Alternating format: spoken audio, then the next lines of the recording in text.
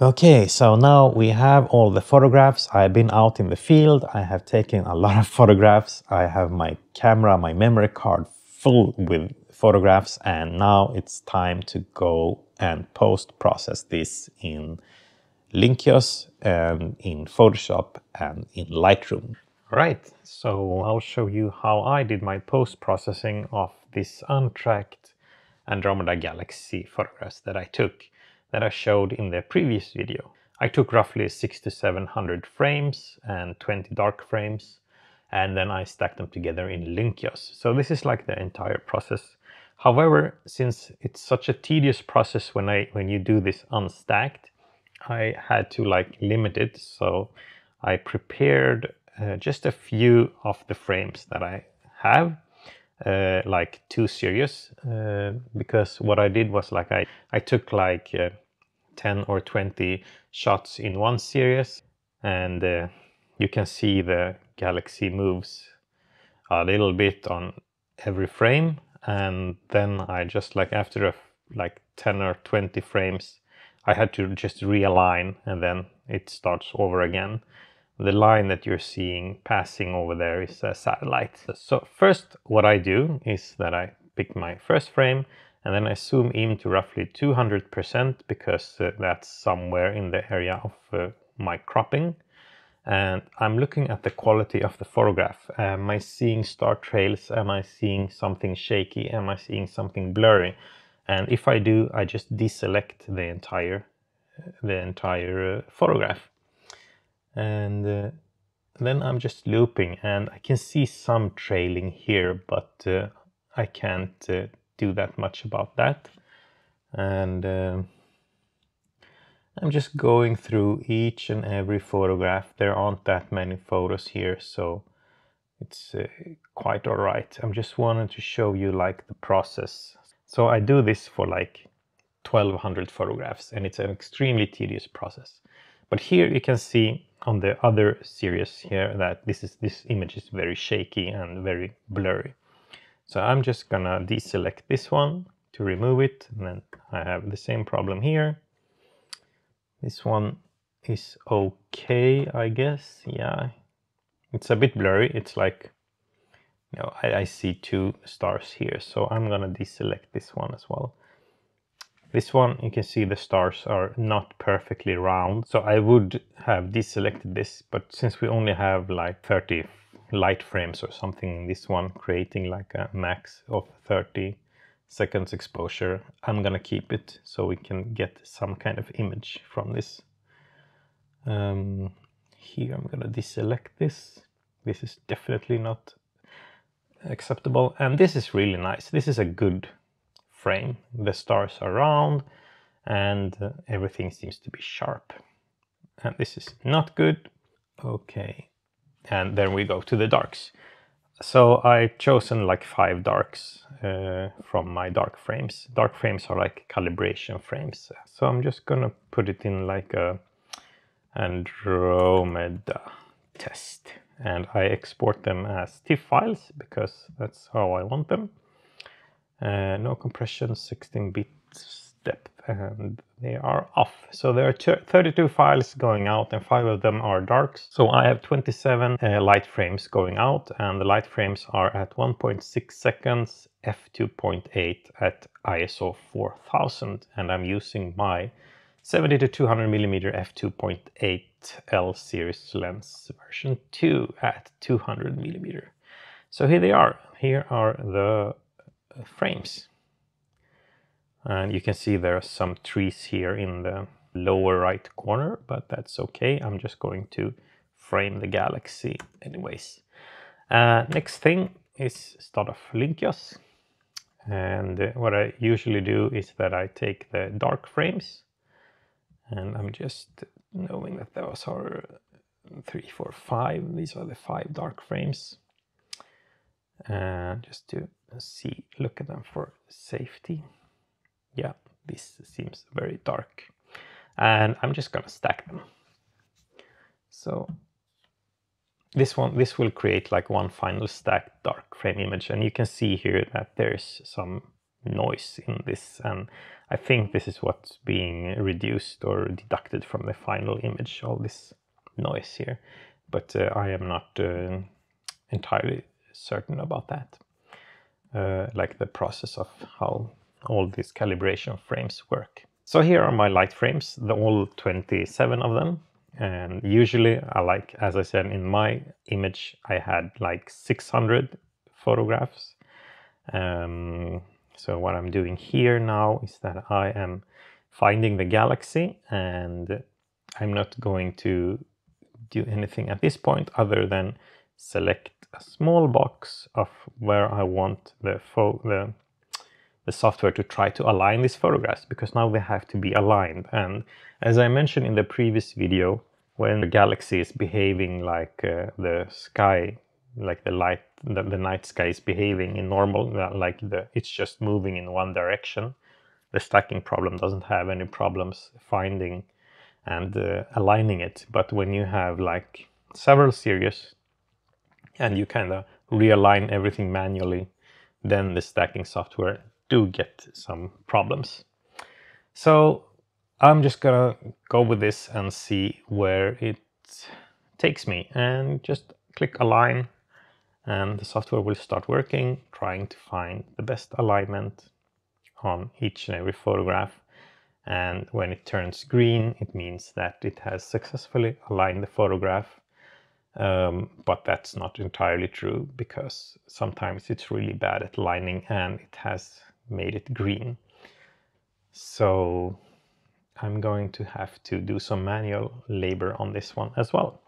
So here we are, and here's like, now you can see that whenever I choose another image, you'll see that the box contains the same information, at least for most parts. If I go to the next series, you see there was a small rotation there, meaning that if I was going to stack this image, and this one took me a long time to understand. So when I'm stacking, I have to choose like the area of interest to stack. So I'm just picking something up now without any, because this is not going to be the final stack. You'll see that there are some star trails here, especially out in the corners here, and I'm not liking it that much. However, it seems like the center is okay, not good, but it's okay. So if I go back to the align phase here, what I generally do when I see the rotation on every frame here, like this rotation here, this small rotation, I generally just take like the frames that are perfectly aligned, and then I stack them and I remove them. And then I take the next sequence that is perfectly aligned, and then I stack them and I remove them. So I'm just doing this. So this one has a little bit of rotation, but it's not going to be noticeable. So I'm going to take this and I'm selecting the area where I want the software to stack. It's just like drawing a box like this, like I did with the align. It doesn't have to be the same as the alignment, just this is the stacking. And then I stack these images, and I will end up with this final stack image. And what I'm going to do here is that I am going to save this image, and I'm going to save it as stack1 with a format of TIFF. And I'm going to stack these two. Save image, stack2, same parameters. Here they are. Here is stack image 1 and stack image 2. Now what I'm doing here is that I'm using 1 as like the template. So I'm taking image 1 and I'm pasting it on top of image 2, and you can see the rotation here. So what I want to do is I want this layer to be aligned with this layer, because the software is not good at that. So I'm taking the top layer and the real layer that I want aligned on top, and I'm putting it to opacity of like, I don't know, 50%. And then I just transform it until the images are aligned. And I'm saving this as stack2, which is the same settings as before. So I have saved them, and I'm going back to Lynkeos now. And I'm not going to need this one because the calibration on the dark frames is already done, and I'm just going to open up a new one. And here they are. I got 1 and 2 here. There you see I didn't do this perfectly, but I did this good enough. And you can see that stack 2 is also a bit blurry, so that's not good, but it is what it is right now.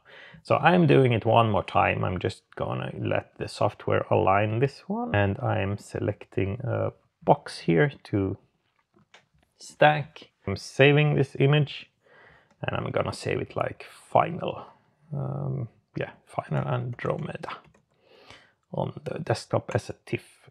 So this is like the final image, and you can see that it's still not very good. You can't see that much. So what we have to do now is that we have to stretch this image, meaning that the entire data that you have in this image, you can see this in the histogram, is way to the left. So what we have to do is start spreading or stretching this information out towards the entire, or like the lower third of the histogram. You start off with levels. So I'm just going to create a copy of the background, and I'm clicking level, and I'm just taking the middle part here and pushing it towards the left. And you can see that there is information there, and it's appearing when I'm pushing it.